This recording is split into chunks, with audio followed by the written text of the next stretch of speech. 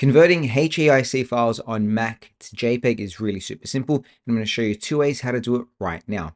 I'm going to jump over to my Finder and you see I have an image here just for my phone and it's in the HEIC format. I'm going to right click on it. I'm going to scroll down to where it says quick actions.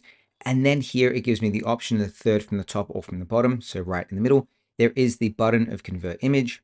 We're going to select on convert image.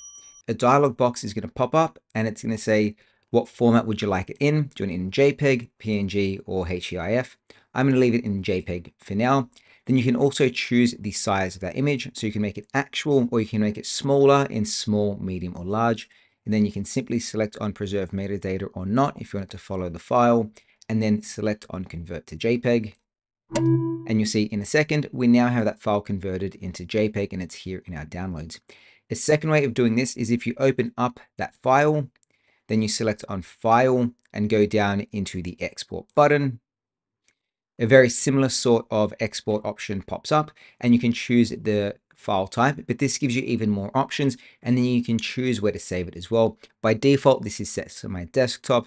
I'm going to save this now as a JPEG again, or a JPG, and go save. Here you can choose the quality of it before you hit that save button. I'm going to put it on best. I'm going to go save, and then I'm going to jump over to my desktop. And you see I have that file here as well.